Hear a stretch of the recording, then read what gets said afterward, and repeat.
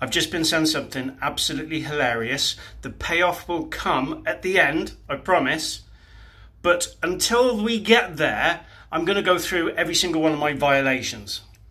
This was my first. It was a dude saying some absolutely horrific things about women.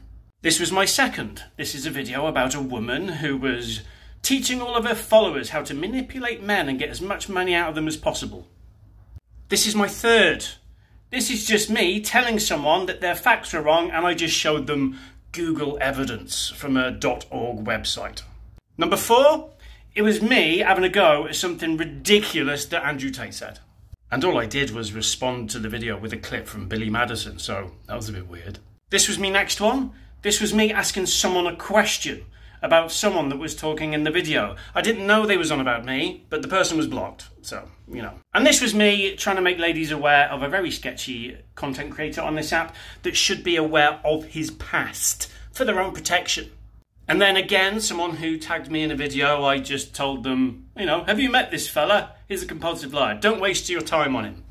So you can lie about someone, but you can't tell someone else that they lie. It's just mental. So all of those violations has led to people still trying to push a ridiculous narrative by pretending that I'm a misogynist.